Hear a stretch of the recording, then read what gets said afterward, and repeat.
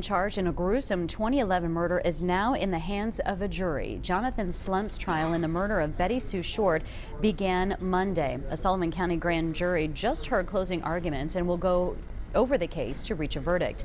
Investigators said the 65-year-old woman was found murdered in her apartment on Barnett Drive off Rock Springs Road in Kingsport. This happened back in 2011.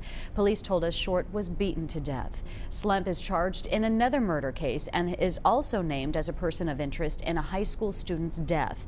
He's also accused in the 2010 stabbing death of 53-year-old Gary Jones. Investigators found Jones dead at his home on Lone Oak Drive in Kingsport. A grand jury indicted Slemp for his murder in April. He pleaded not guilty. Slemp has not been charged in the murder of 17-year-old James Hudson, but investigators say Slemp is a person of interest. They say Hudson was stabbed 24 times at his home on Rock Springs Road in Kingsport back in 1997.